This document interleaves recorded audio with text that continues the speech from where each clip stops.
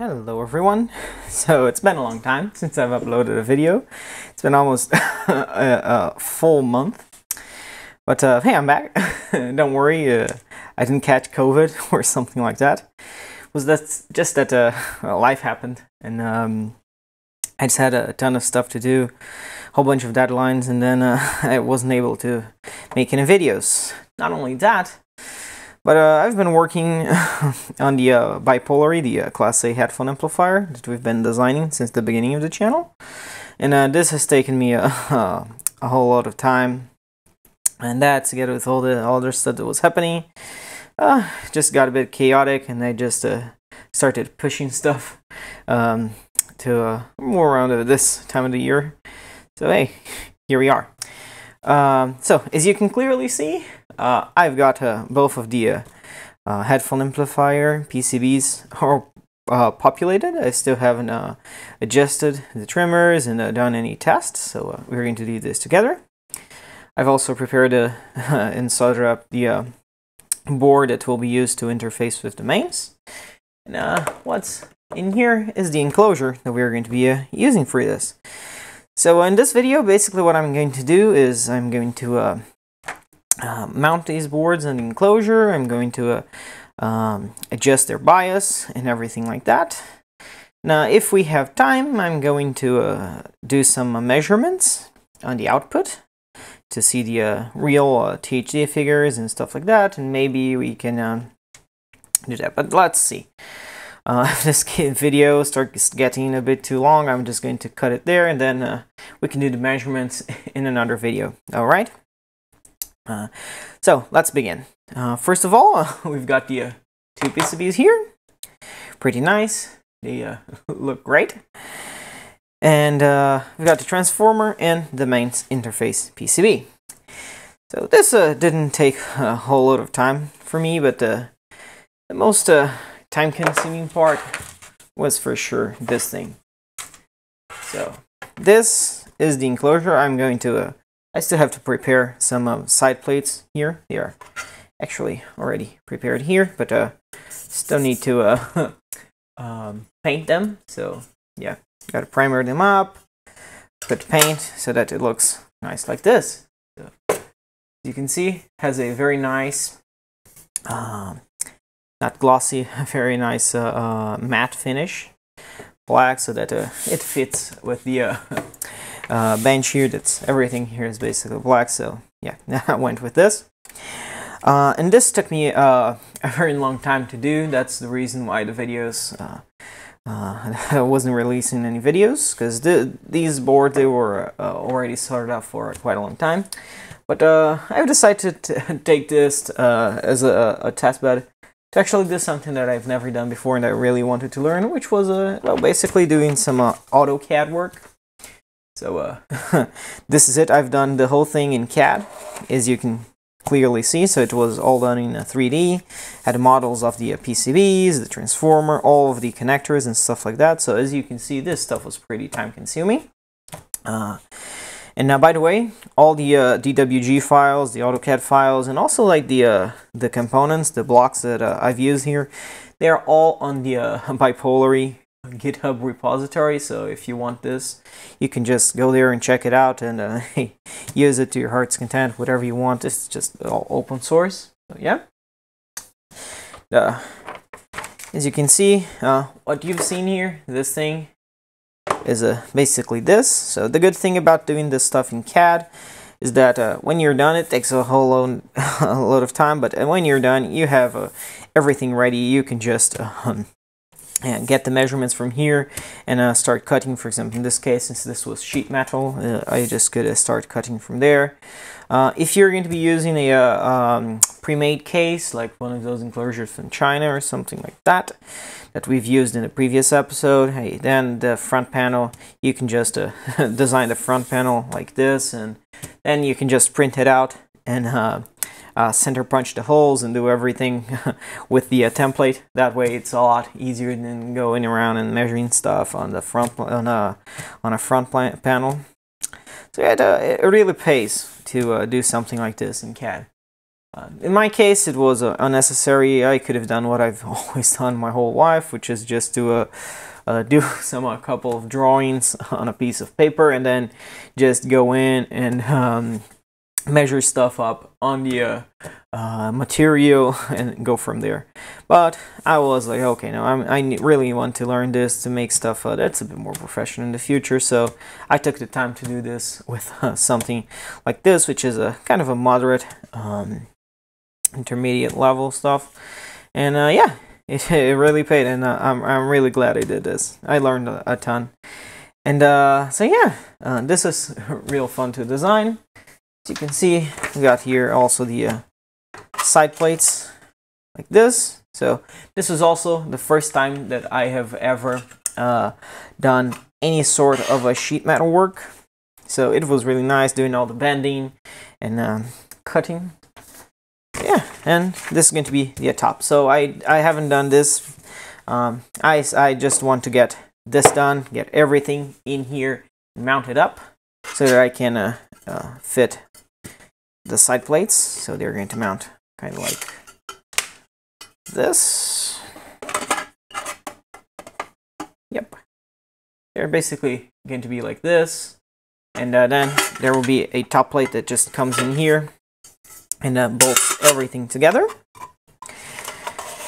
And I just want to do this, and when it's all done, I'm going to actually do the top plate and finish it all up. So maybe in the next video we can do that. We can do the measurements and that, because if we want to do the true performance, especially the signal to noise ratio, we need this whole thing all buttoned up.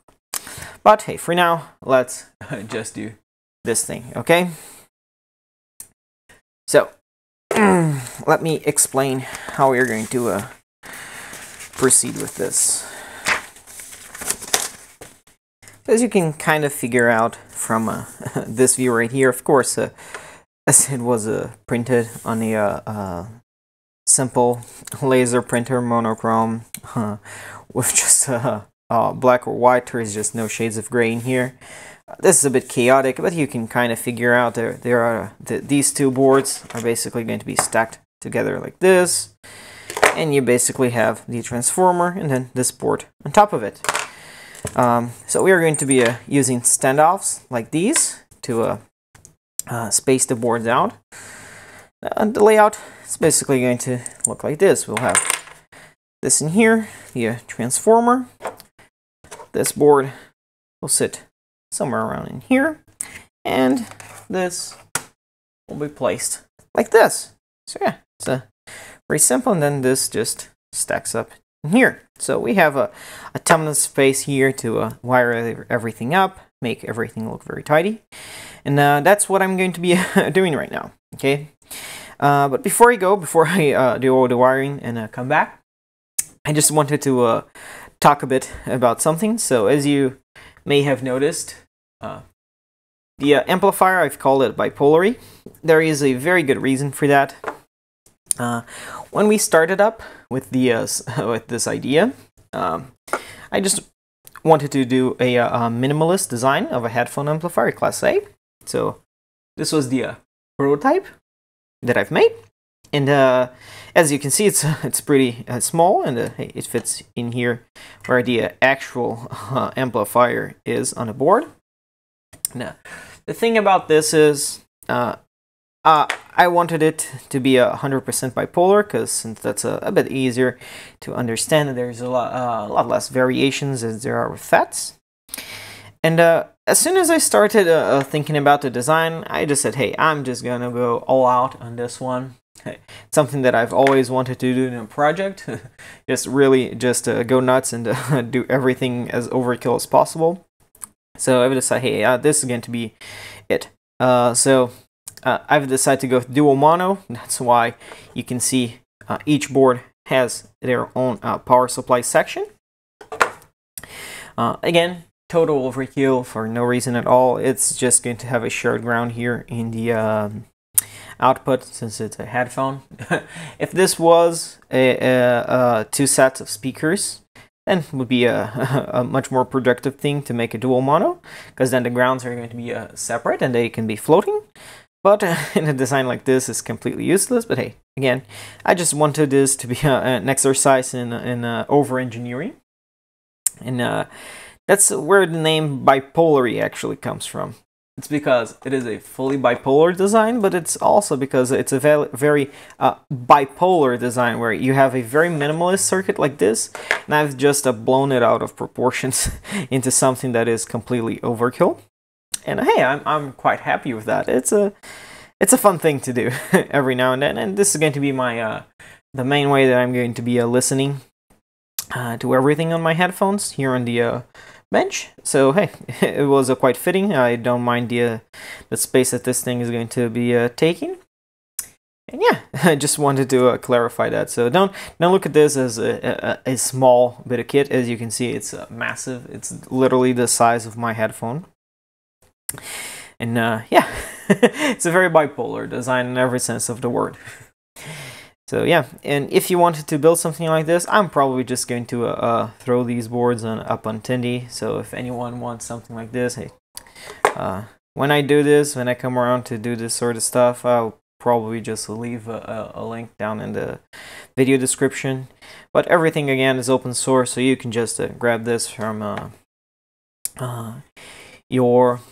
from the GitHub repository and just send the Gerbers to your favorite PCB manufacturer and build them your own if you want. So yeah, and hey, if you want, you can just grab the prototypes. They are also in the repository, and you can just build a stereo amplifier from this one. Just copy the design here, and hey, you've already got your stereo amplifier in a very small package. Then you can just run it off a external power supply, and hey, you're good to go. So you can even just design your the power supply, a shunt power supply, just one of these, and hey, you're good to go for both of them. So there you go. So yeah, now I'm just going to start to first fasten everything in here, and then I'm going to prepare all the connections and all the wires so that they're all nice and tidy, and then I'll be right back. So I finished assembling most of it, as you can definitely see. It's still missing the second board. I've only wired up the left channel as it is right now, because we needed access to the bottom board before we can put this one, because we still need to adjust the two potentiometers that are in the board. The one that adjusts the regulator voltage, and the other one that's going to adjust the bias for the output, so we get the most amount of headroom possible. Now, yeah, as you can clearly see, it's looking quite nice. There you go. The transformer's in there. The front panel, I've managed to not scratch it. It was very difficult with all the tools and the limited space that I have in here, but I did manage to do this. The back, same thing. I magically didn't scratch it. It looks quite nice. Bottom, that's a bit scratched, but hey, it's the bottom. No one's going to care. So yeah, it's most of it in there. Now, one thing that I forgot to mention, sorry about this, I'm just doing this a bit fast because I have a ton of stuff that I need to take care of before the year ends, and, so the videos are just kind of being pushed out.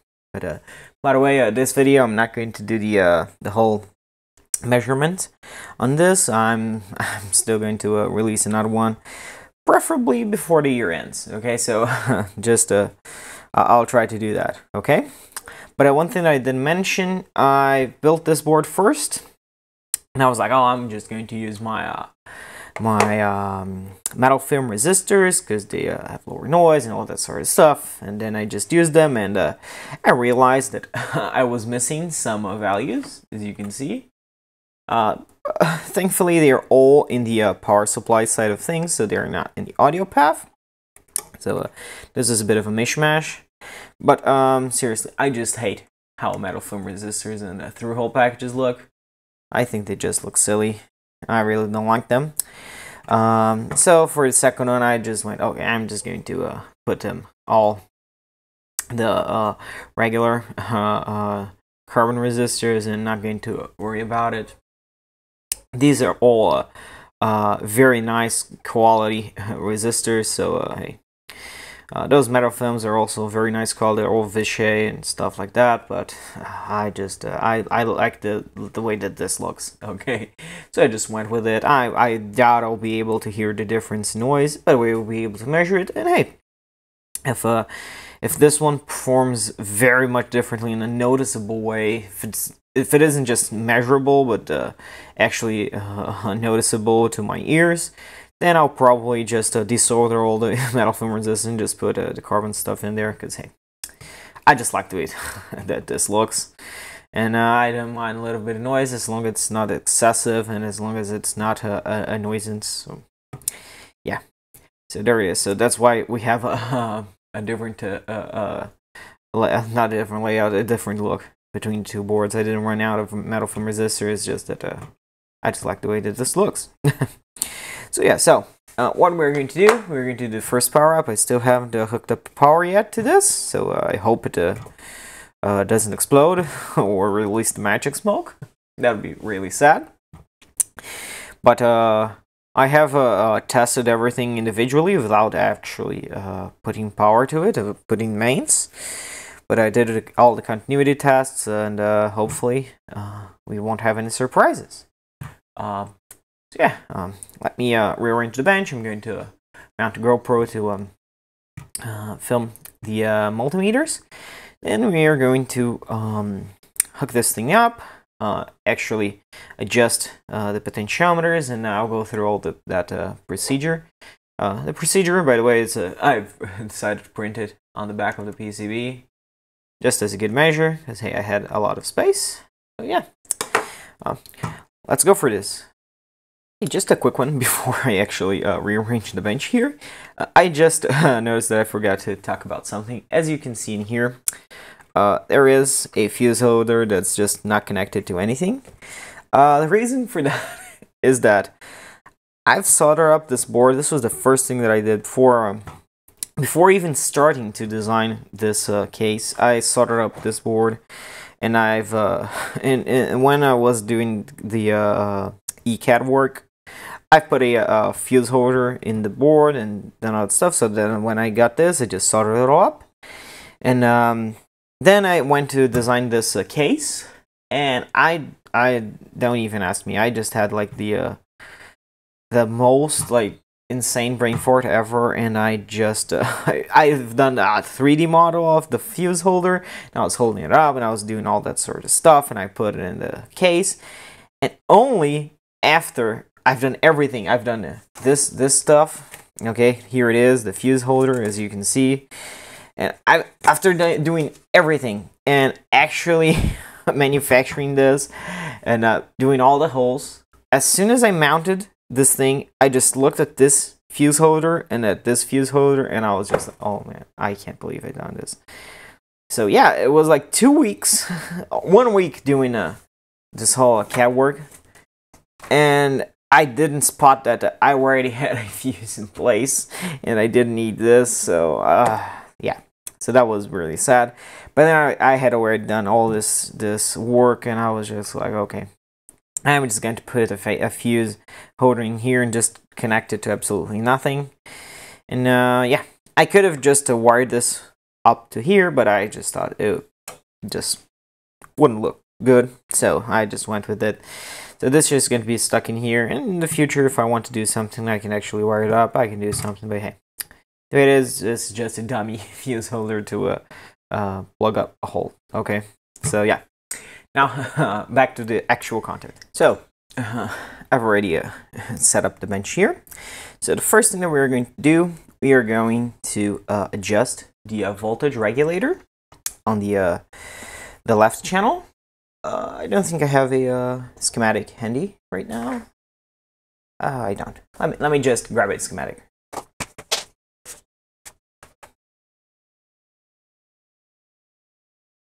So here we go. Now that we have the schematic, this is the schematic of the board.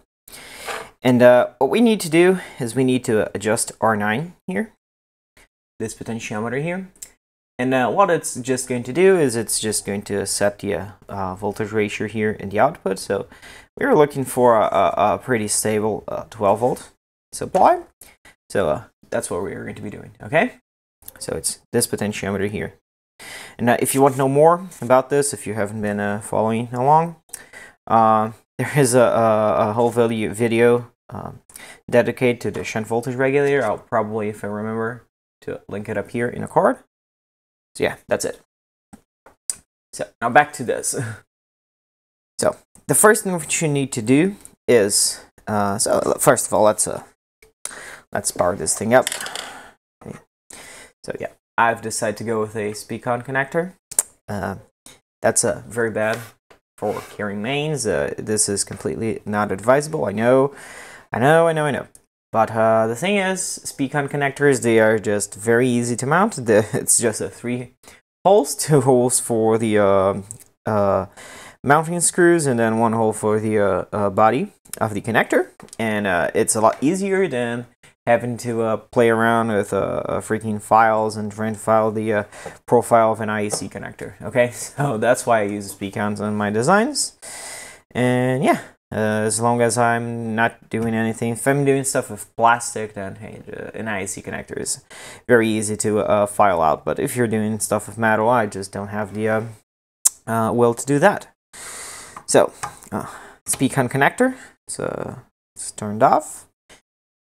That's the reason why I've used this speak-on. Okay, I know it's wrong, but the thing is, I'm the only one using this. There is just no harm in this, okay? So, let's turn it on. And the neon indicator here lights up. I don't know if you can see that. I can touch the case. It's not a problem. It is earthed, as you can see. So yeah, I won't touch this because there is a live mains voltage all around here. So stay clear of that. Nothing has blown up. The LEDs have all lit. So let's see what we get. Okay, so here in the multimeter, what I'm going to be doing is I'll be probing TP1, which is the test point for the voltage regulator. So let's take a look there. Okay, so we are getting around 14.3 volts. And to adjust this, first thing that you got to do is you need to remove these 2 jumpers right here. And what that does is, if you look here in the schematic, you can see that, just this, okay, you can see that there are 2 capacitors here, and these capacitors, they are across the potentiometer. So I've put these 2 jumpers here that when you remove, they are out of the circuit, so that you can adjust this, because if these capacitors are here and you start to adjust this, these capacitors are going to make your life hell, because whatever adjustment you do here, it will take literally seconds for that adjustment to translate into a different voltage. Okay, so that's the reason why these jumpers are here and why you need to remove them to adjust this. But the good thing is when you plug them back in, these 2 capacitors, they really smooth out any sort of ripple here in the output. It's really great, and it makes the whole feedback circuit 1,000 times more stable and less frequency dependent here on the output. Okay. So now let's adjust that and take care not to electrocute it. So here we go. Probing the test point. And I want to get this close to 12 volts. So let's see. If I go to the right, I'm going to increase it. So let's go back. Oh, it goes. Oh, this is a 10-turn pot, but it is still pretty finicky. Oh, that's already enough. Almost there.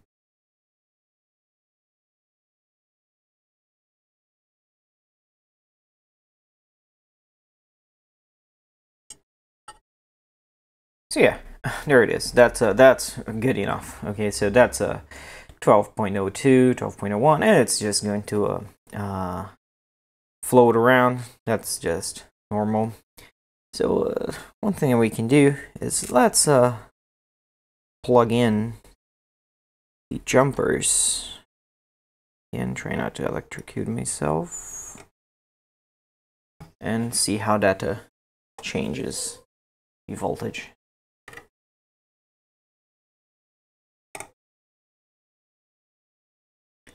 There it is.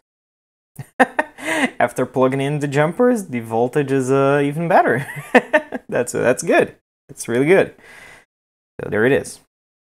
Now that the voltage is well adjusted, I'm going to rearrange the bench again. I'm going to plug in the oscilloscope that's up here.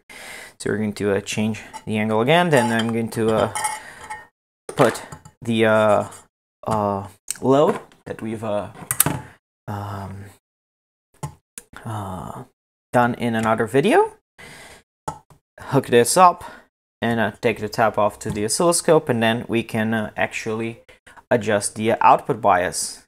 And the voltage of the output, it's really spot on. It's dropping for some reason, but hey, it's almost spot on. I'm just going to tweak it up a bit, and it's just going to work a treat.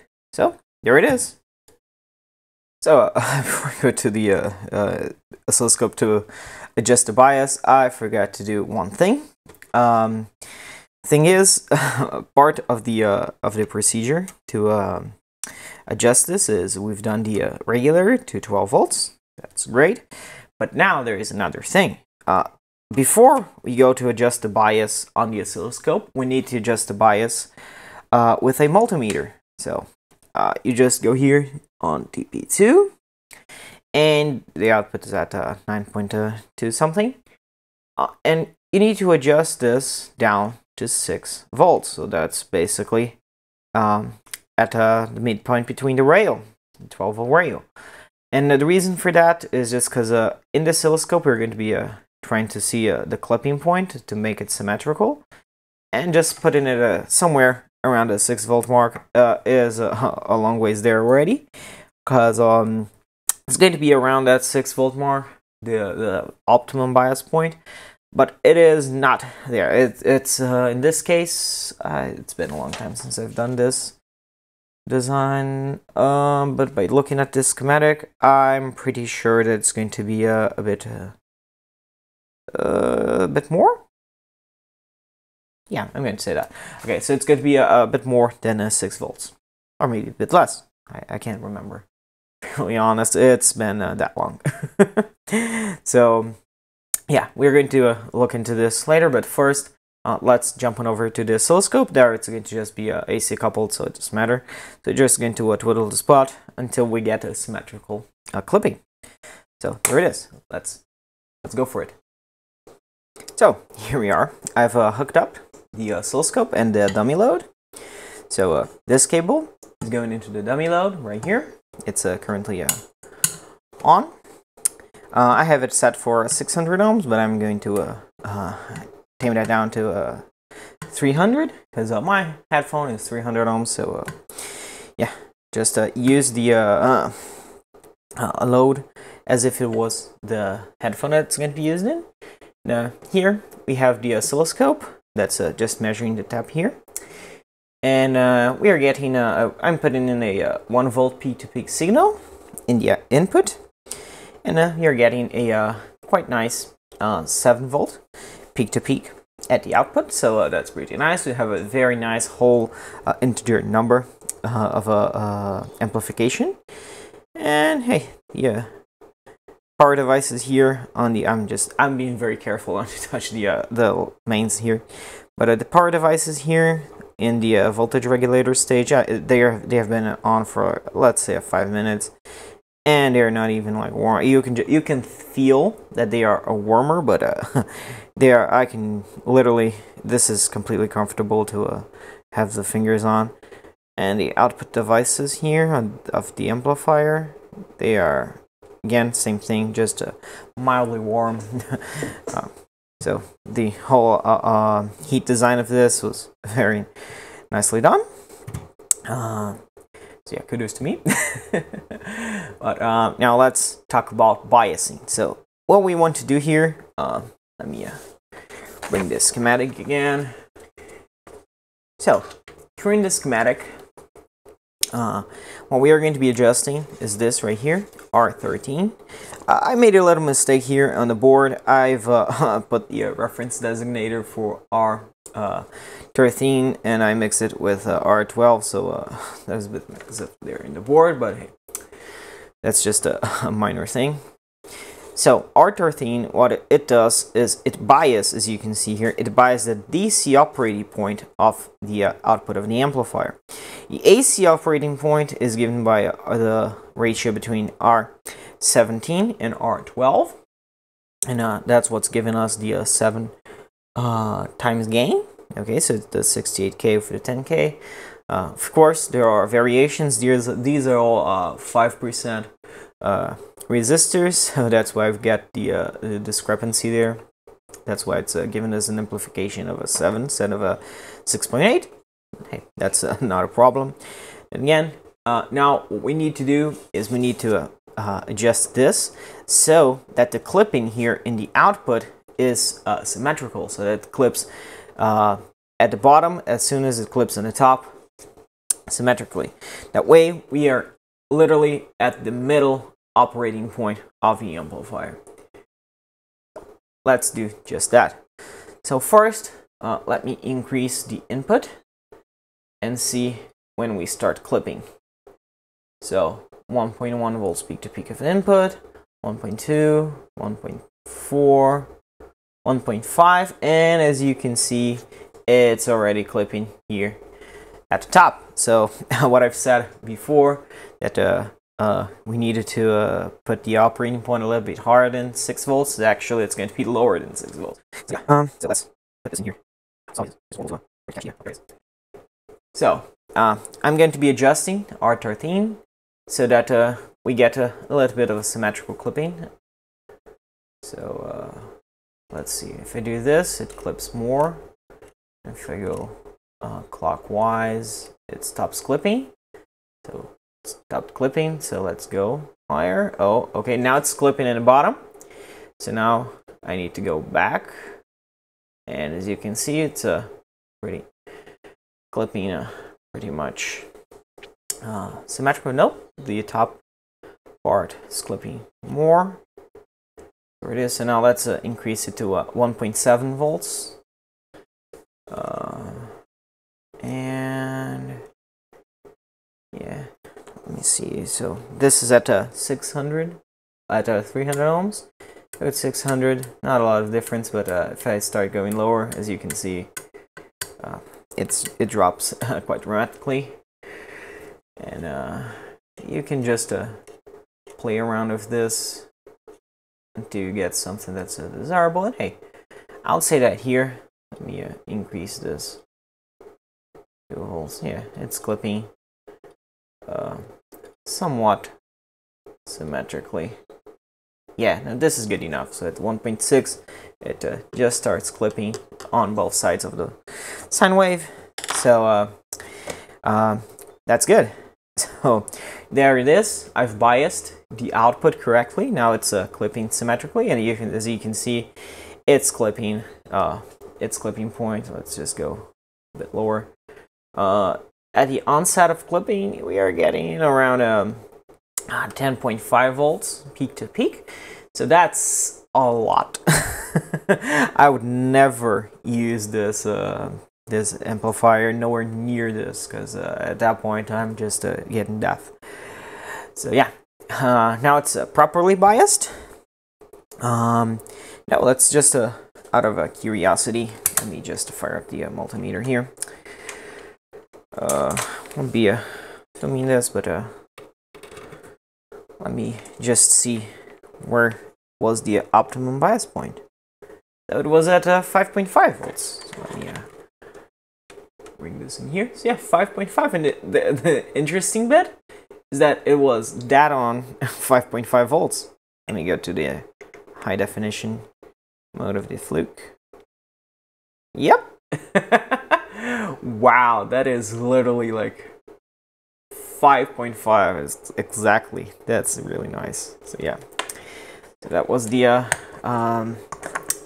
optimum bias for this board. But hey, as soon as we put the other board here, which is the what I'm going to be doing next, is putting this on top. That may be a bit different because hey, there are the tolerances and the resistors and everything. Yeah, so let me disconnect everything here and screw in this board, and let's do the whole thing again. So see you in a bit. So I've just finished assembling the top part. So the this would be the right channel. So it is already in place. Now what I've got to do is adjust the voltage regulator. So let's go here to TP1, and as you can see, it's extremely low. It's at 5.4 volts. So let's change that. So if we go clockwise, it will increase. Oh, forgot to take out jumpers. There we go. So if we go clockwise, this increases. Oh, yeah, so we got the 12 volts. Now, again, let's do the same thing that we've done before. Let's hop on over to the oscilloscope and then adjust the bias in here. Oh, but hey, I remember this. So before we go, let's actually adjust the midpoint there. So we should put this at around 6 volts.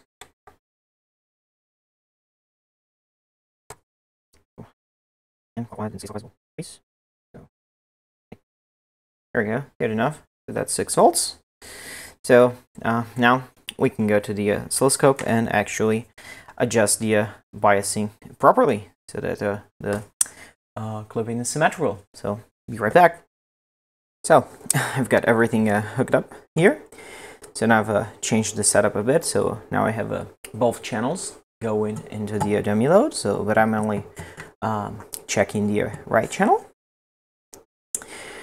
So now let me just disconnect this since it's no longer needed. Let me turn the amplifier on.